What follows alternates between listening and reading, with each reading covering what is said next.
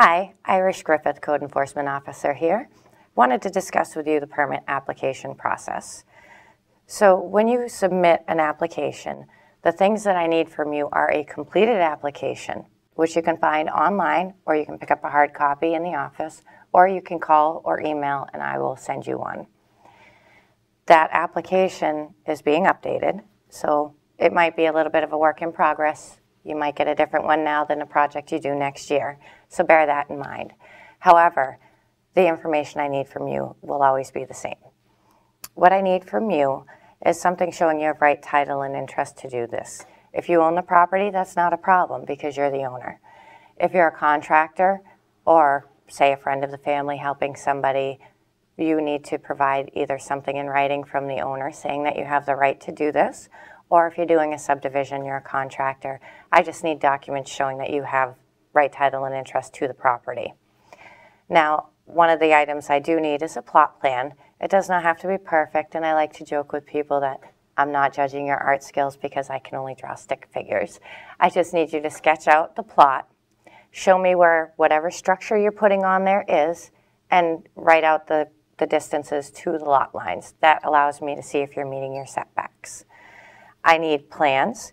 Now you can submit stamped plans if you have an architect or an engineer that has designed your building.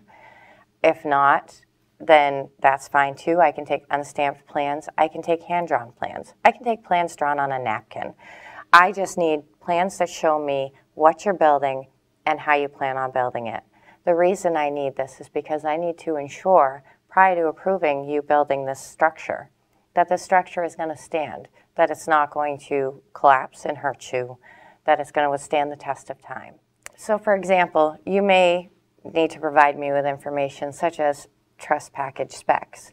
And I understand that when you first submit your permit, you may not necessarily have those specs.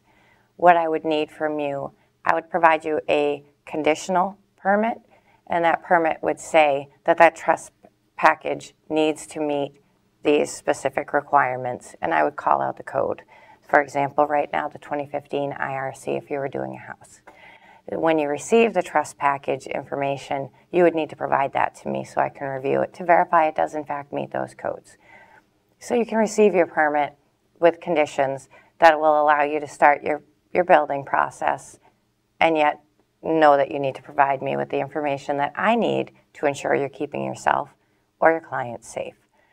If you're going to build a shed, what I will need from you is either to know that it's from a company that is providing a prefabricated shed, because I know those are built to code for our area. If you're going to build it yourself with a stick build, again, I will need that information on how you plan on building it, just as I would with any other structure. So you can call or email me if you have any questions about the application package. My email is code@berwickmaine.org. My phone number by call or text 752-6103, or you can call me at the office 698-1101 extension 122. Thank you.